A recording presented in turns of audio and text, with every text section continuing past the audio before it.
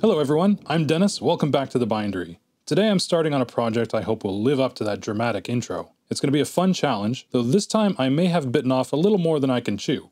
But first, let me explain what I have in mind. As you may have guessed, Dune is one of my favorite books of all time, and I've always wanted to take a copy and rebind it into something really special.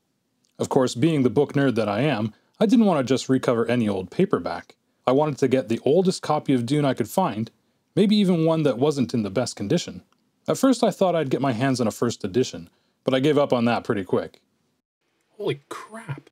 Next I started looking at the early book club editions. Those were copies of Dune that were printed starting in the 1970s, a few years after the original publication. But when I started looking, even the book club editions were pretty expensive. I wasn't sure I'd even be able to get this project started, but then I hit upon a copy that was listed at $11.98. No picture. The description said it's missing the dust jacket. It might even have writing in it. But I thought, what the heck? For 12 bucks, let's give it a shot. And through the magic of YouTube, I've got the package right here. Let's open it up and have a look and see what we've got. All in one piece, hopefully.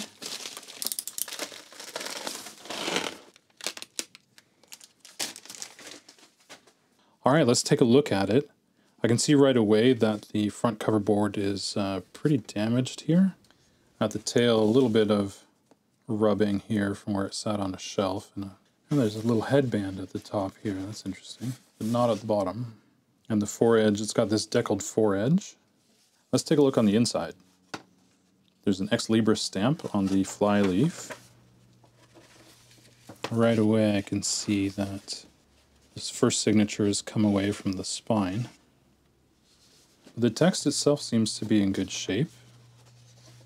It looks like there's quite a bit of adhesive between the signatures. This would be a bit of a challenge separating those. Oh, and we've got some paper damage here in the top corner. Yeah, some of these pages are a little crunchy. And a little water damage here in the gutter on the back cover. Overall, though, I do think this is going to be workable. I think we can make this go.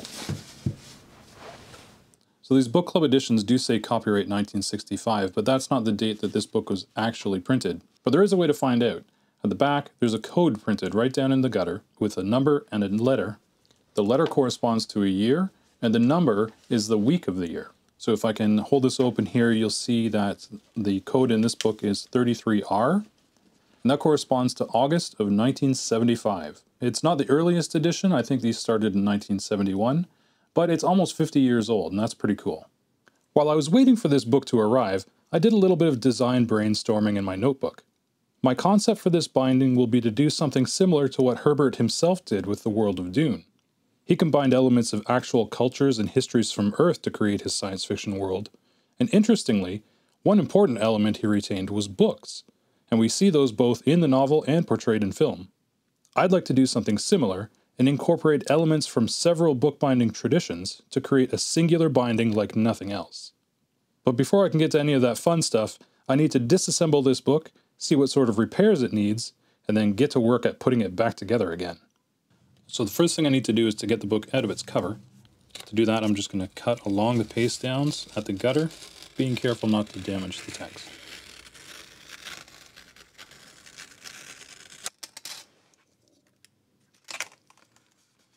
Spiderweb. No spiders, though.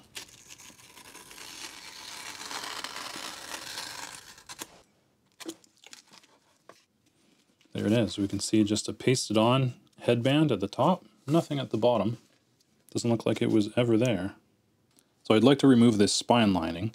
This looks like some sort of a hot melt adhesive, so I'm going to try some heat to remove it. To do that, I'm just going to reverse the text block in the cover and put it in the press. I'm just slowly working away with the heat gun and using my micro spatula, and I've got a little dental pick here as well. Just using that to pick out as much of the adhesive as I can. The heat is loosening up the old adhesive, but it's pretty dried and crusty.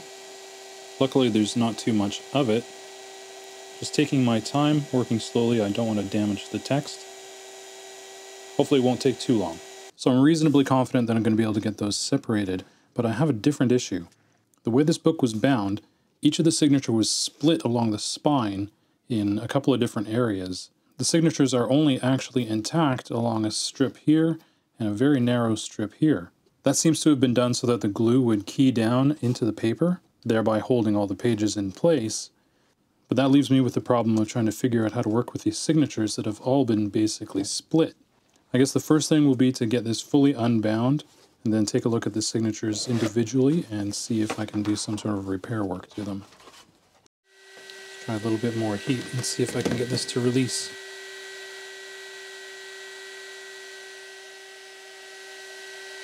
Okay, that's the first signature. I'm definitely going to have to do some repairs.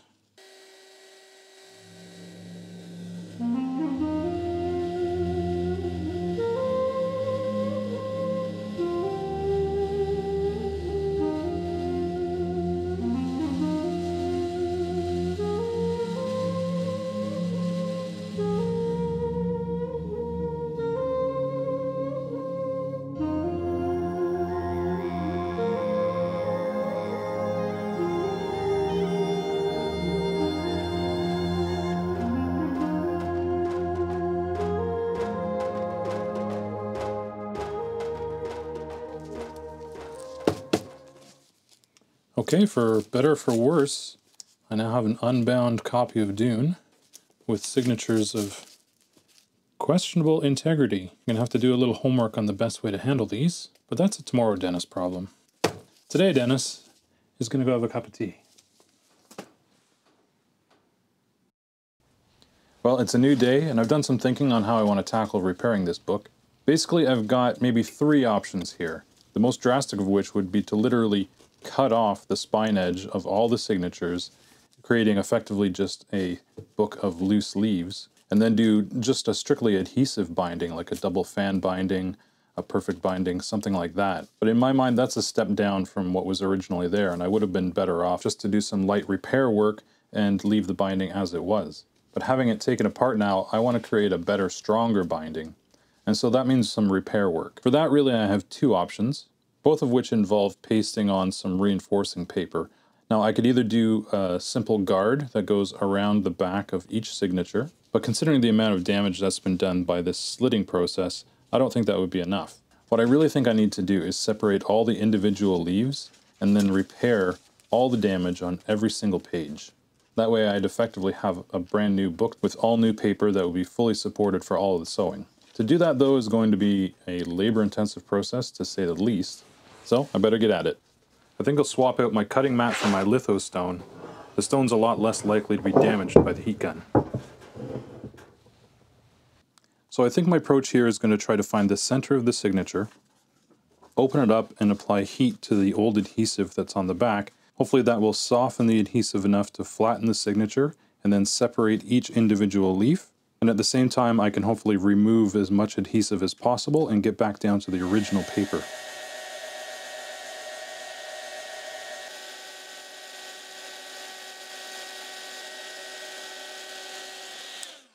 So step 1 seems to have worked. The adhesive has softened enough to allow the signature to open flat. Now I'm going to use my micro spatula to get in underneath each individual leaf and using the heat on the back, see if I can separate the pages.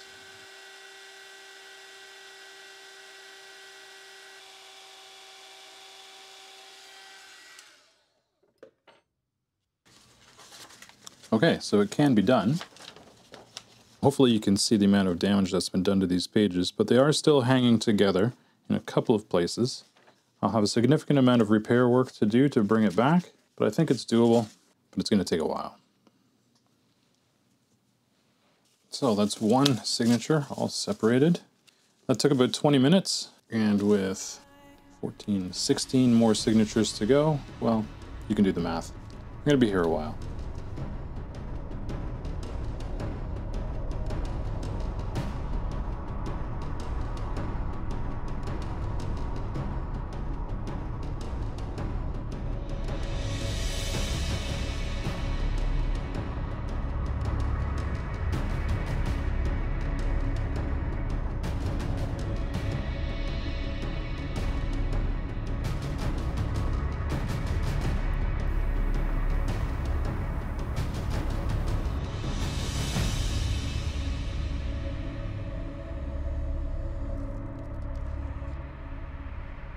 That was a pile of work, no question, but I think it's going to be worth it. I managed to get all the pages apart without inflicting any additional damage. There weren't very many that were completely separated, like this title page, maybe 4 or 5. So my next challenge will be repairing all of these, which may take even longer. But before I can do that, I think I want to clean off any of the excess adhesive. I don't want any crunchy chunks left inside the binding, so I'll get to work on that. I don't want to do any extra damage to the paper in this process, so I take my time either carefully scraping it away with the microspatula or using the heat to soften it up.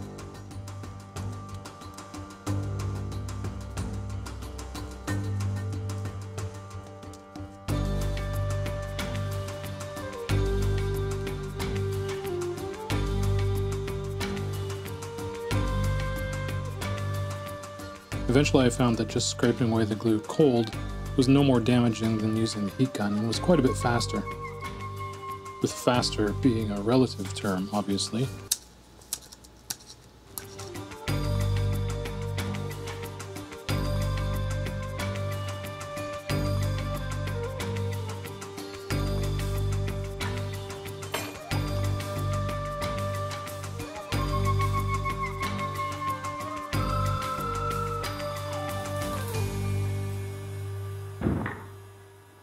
Well, that was a lot of work. I don't know how long the final cut of this will be, but that was about 7 hours of picking away little crusty dried boogers of glue. But what I'm left with now is an unbound, adhesive-free copy of Dune, broken out into 17 signatures, each with 8 leaves. So if my math is correct, that's 136 individual leaves, each and every one of which is going to require some level of repair. So I better get started on that. Let me show you how I'm going to do it. So here I've got the materials I'm going to be using to repair the pages. They're really very simple. The adhesive that I'll be using is a simple wheat starch paste. It's simply a powder that I mix with water and cook in a double boiler until it reaches the right consistency. The benefit of using paste is that it's completely archival and fully reversible with water as well. So it's a really safe and easy adhesive to use. And the material I'll use to actually repair all the tears is this Japanese kozo paper. It's about 26 GSM. But despite that, it's a lot stronger than a traditional wood pulp paper or even cotton paper. And that thinness is important because I'm going to be gluing a lot of additional material into the spine of the book, and it could contribute a lot to the swell if I used a thicker paper. But I've got some ideas on how to deal with that, so more on that later. For leaves that have quite a bit of damage and large pieces of paper missing, as well as the outer and inner leaves of every signature, I'll use strips 1 centimeter wide. For those leaves that have only minor damage, I'll use very narrow strips just to bridge the gap where the paper is damaged. For now, I'm going to get to work on cutting down all of my repair strips and then getting those all pasted into place. With 136 leaves to repair, that's a lot of cutting and pasting. Applying the repair paper is straightforward. I brush a thin layer of paste onto the strip of kozo, then use tweezers to lift it off the waste paper pad. The strips are small and turn almost completely transparent when pasted out, but this kozo paper is surprisingly strong. I carefully lay the repair strip in position and gently pat it down. Then I rub it down firmly with my bone folder and a piece of parchment paper before setting it aside to dry just under its own weight. Then it's just a matter of repeating the process for every single sheet.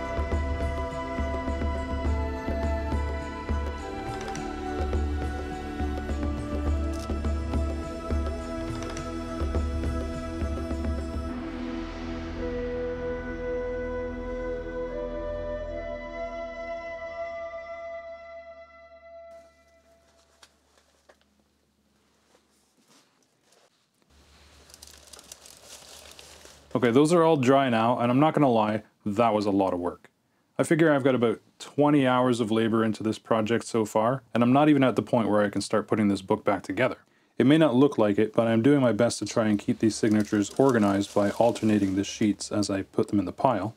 And then I can go ahead and collate these back together into signatures and get them folded and ready for the next stages. I've still got a bit more repair work to do to fix these small tears, and then I need to trim off all the excess repair paper on all of the sheets, and then, finally, I'll be at the point where I can start trying to put this book back together. So to repair these small tears, I'm going to add a little bit of paste just in the overlapping fibers of the paper. But because these are on the corners of the page, they're going to get handled a fair bit, so I'll reinforce those with some of the same Japanese paper. By tearing off a small piece for the repair patch, the fibers will create a feathered edge that will help blend in a little bit better.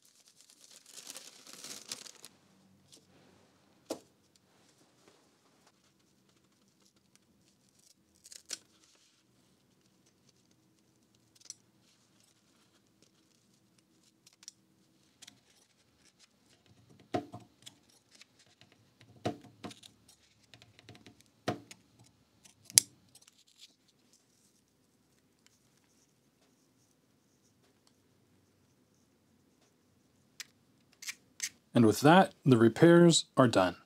Now I just need to get everything collated and put back together, and then I can finally evaluate just how much swell all this additional repair paper has created.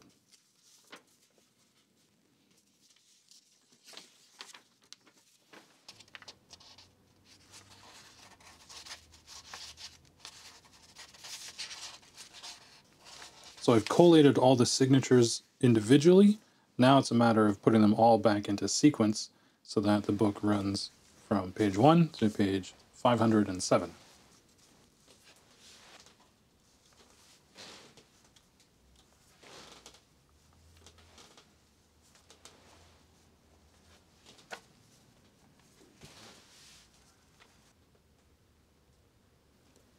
So with the signatures laid out like this, you can see that the numbers run in sequence from here, 34 to 35, 66 to 67, and so on and so forth. So I know that I've got them all in sequence correctly. It's now time to deal with the swell created by all this extra paper. I can feel a slight bump in the center of each signature, and so to mitigate that, I'm going to put these into one single stack, put them into the big press, and hopefully I'll be able to squeeze the new paper into the old paper and reduce the thickness a little bit. I'll alternate the signatures so that I can separate them again easily later.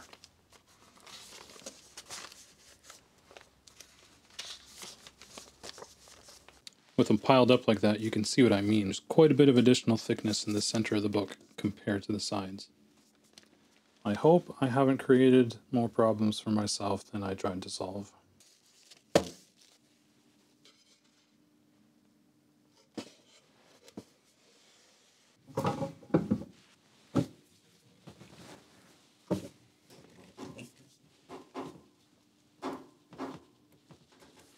I adjusted those a bit to make sure that everything is lined up nice and straight.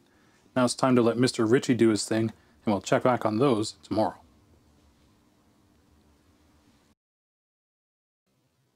Well, those have had a good long rest now. Let's get them out of here and take a look at them.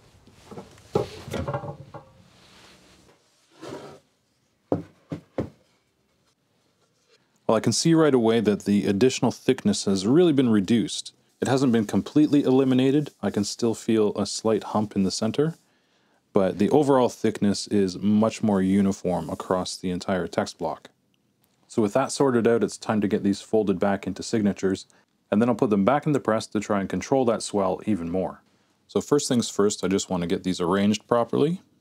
My little trick of reversing the signatures is working well to help me get things sorted out. I'll be sure to take my time in folding these signatures. I don't intend to trim the book at all. I want to maintain the original pages as they are. And so I want to make sure that I've folded them symmetrically, which will achieve a nice appearance on the foredge, just like in the original binding.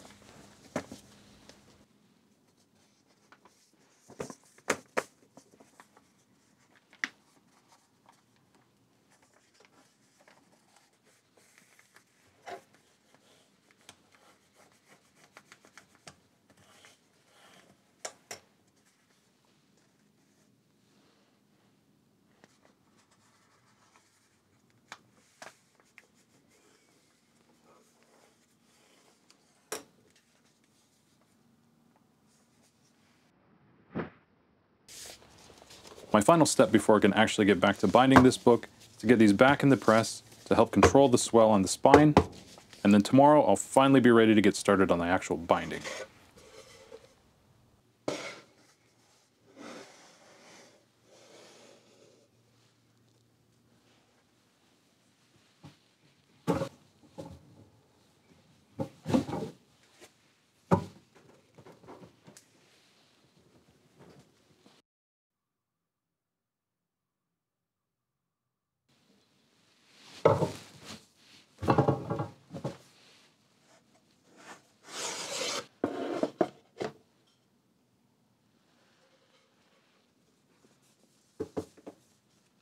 Well, that's done a really good job in flattening the signatures. I never cease to be impressed by the difference pressing the signatures will make. I'm happy with how those torn pages got repaired. The Japanese paper has basically disappeared, and while they're not perfect, they're structurally sound, and that's the important part. To lay out the sewing stations, I'm going to put the book into the press between a couple of boards. So I'm going to be sewing the book on 5 tapes. I'll be using this linen tape as the support material. I'll lay out my sewing stations with a pencil here, mostly for illustration purposes. I'll be actually piercing those from the inside. But the most important mark is this diagonal line, which will act as a visual cue to help me keep all of my signatures in order. To pierce the holes, I'll use an awl and my collapsible piercing cradle. If you'd like to make one of these of your own, I've got a video on that. Just click the link up above. Starting from the back of the book, I open each signature and make sure all the pages are aligned right to the head of the book, and then using my template, I'll simply pierce all the sewing holes.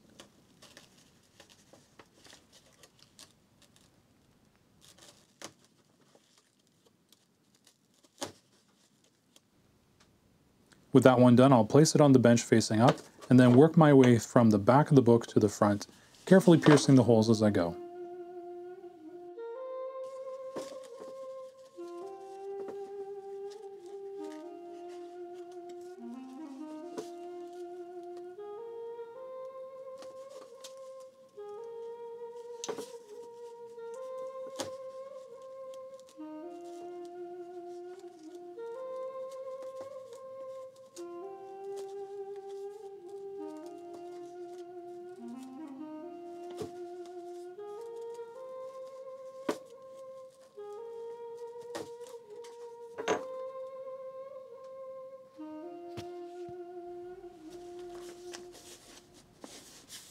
You can see I've still got all the signatures in order and my holes matched up with the marks that I laid out.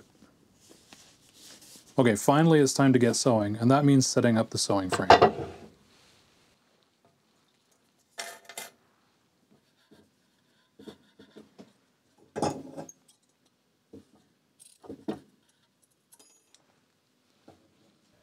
These little H-shaped pieces of brass are called sewing keys, and by wrapping the tape in and out, it holds it in tension without any knots.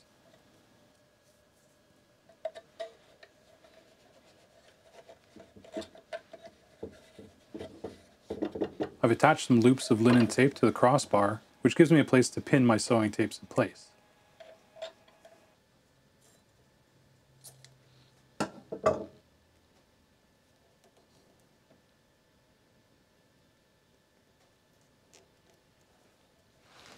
I'll adjust the spacing using my sewing template, then I'll lock everything in place with the wooden insert. I can then turn the knobs on the posts of the sewing frame to raise the crossbar, which gives tension to the sewing tapes.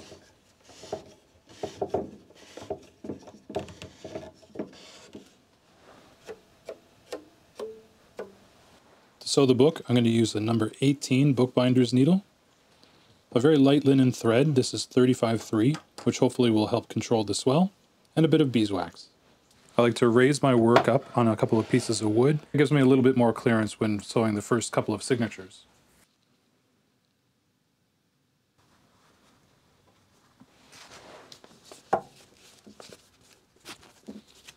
I'll place my stack of signatures on my right. That way I can flip the signatures over one at a time, working from the back of the book forwards.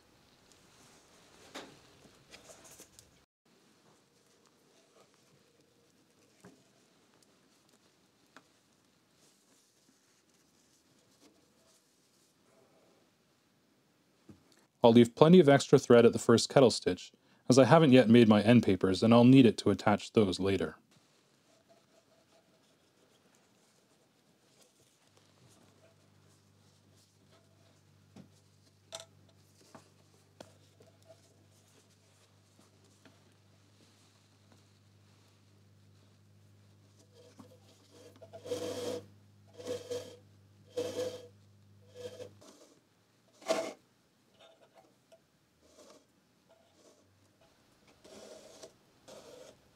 After sewing each signature, I'll use my bone folder to press the sewing thread firmly into the paper.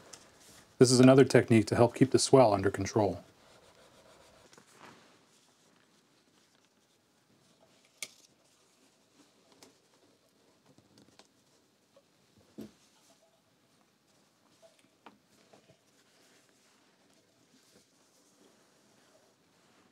For now, I'll forego tying off the first kettle stitch.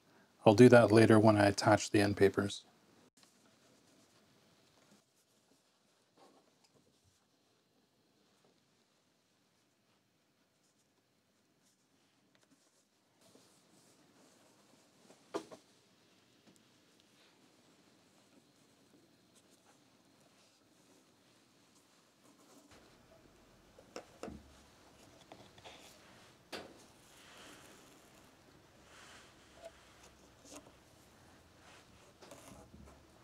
So I've got one more trick up my sleeve to try and control the swell in this book. The first three signatures I sewed in traditional all-along sewing, but for the middle section I'm going to be doing two-on sewing, in which I add two signatures at a time and alternate my sewing back and forth between those two. This effectively cuts the amount of thread inside the book in half, and while it does compromise a little bit on strength, I think with the 5 sewing tapes and the end bands, which I'll be sewing on later, that's going to be more than strong enough for this book.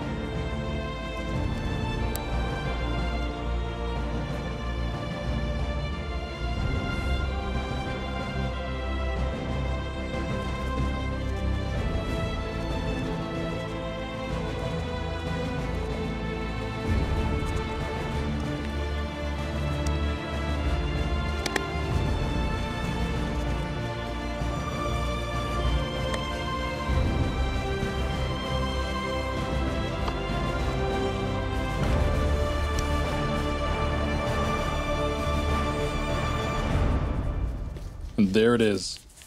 Well, it's been quite a journey to start this book's transformation, but I think it's going to be worth it. So thank you for sticking with me to the end. I confess that for a while I was worried you'd see me with no more than a pile of crusty, tattered pages, but instead it's looking really good and I'm excited for the next steps. If you are too, then why not give the video a like, and maybe subscribe and ring the notification bell so you don't miss part 2. This book still needs a lot of work after all, like custom end papers, end bands, covers, and some Dune-inspired embellishments, so you won't want to miss it. For those of you who might like to support me directly, the easiest way to do that is to simply buy me a coffee. You'll find a link in the video's description. Cheers! So until next time, I'm Dennis, thanks for watching, and I'll see you in part 2.